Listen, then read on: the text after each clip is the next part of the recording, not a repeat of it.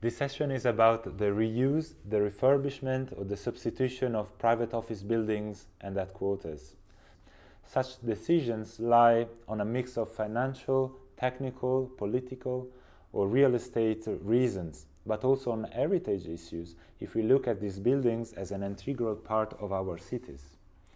Something peculiar that we found during the preparation of the exhibition is that already 2 of the buildings that we were visiting, built in the 90s, were already voted for demolition. At the KBC headquarters, there were 3 buildings, and the 3rd one, only built in 1998, will soon be demolished to make room for a new housing scheme awarded through a competition.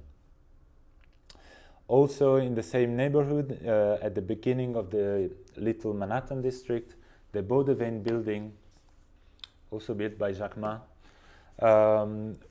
will probably be demolished soon after that the Flemish administration has moved to a new building near Tours and Taxis. Even the European Parliament here, only built in 1992, is being debated. At the time of the exhibition, at the radio, there were people and parliament members arguing that the building should be demolished due to technical problems and to safety and security reasons, only 25 years after its completion. Other buildings that we visited for the exhibition had already replaced other buildings.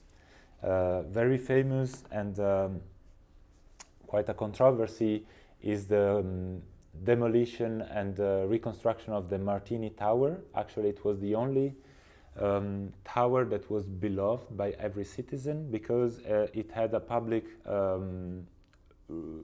roof that was accessible. And the Martini Tower,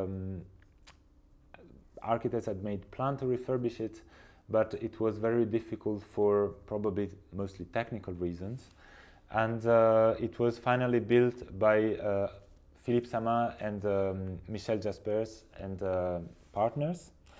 The controversy actually occupied quite a lot the public space and the public debate for architecture. Also because of the new trend that the mayor of Brussels at the time had against office towers and mostly contemporary architecture in high-rise. He thought that from the balcony of the Grand Place, no modern architecture should be seen, which was quite a problem when you consider that the Martini Tower and the Lotto Tower were very central, and it kind of created an image for Brussels, even though it was in a strong contrast with the medieval or neoclassical fabric of the city. Architects in the 90s and early 2000s, when the demolition of these buildings were debated, argued that they were part of the heritage of Brussels and that for that reason they should be preserved.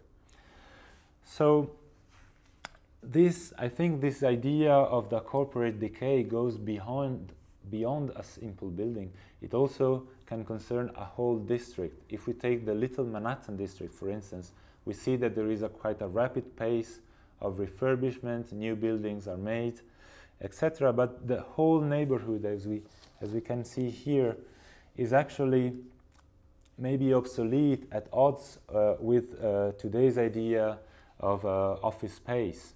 It is still a monofunctional building neighborhood with a high-rise glazed facade, very windy. And so despite this rejuvenation, architects must think how the whole neighborhood can be rethought and remetabolized in the new shape of Brussels.